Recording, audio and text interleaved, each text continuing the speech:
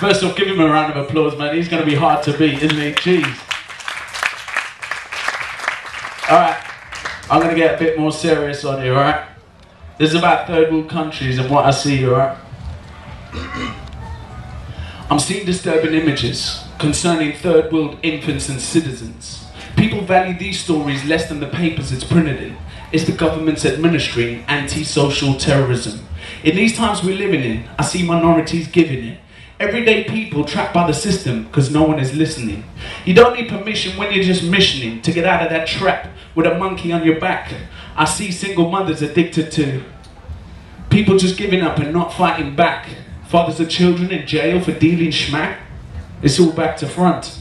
Everybody's on the hunt to be out in the front, but who's leading the way? If that leader up front leads people astray, you need to question yourself. How many people still pray? I do, and so should you. Because I question the way society is living in. The gaps in the media need filling in. Is there forward momentum in this new life we're christening? Now hold up, are you listening?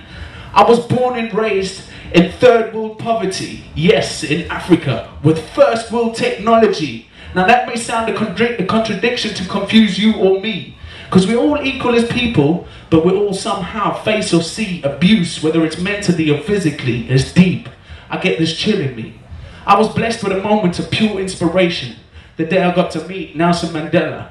Shook his hand, looked him in the eyes, and know that hand felt like leather. Now there's a man who straight up fought for what he believed in. So don't let no one stop you from dreaming.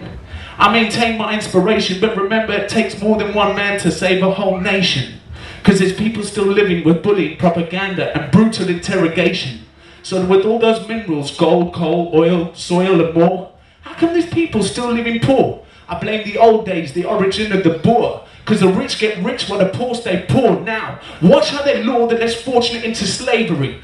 We need a new leader, somebody with bravery. I need a cure from this unsavory favour of seeing a man kill his neighbour. All these youths caught up in antisocial behaviour. I'll tell you why.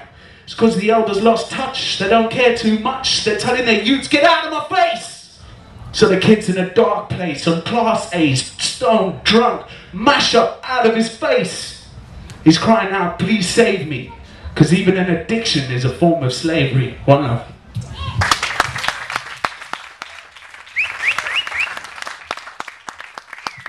Risko.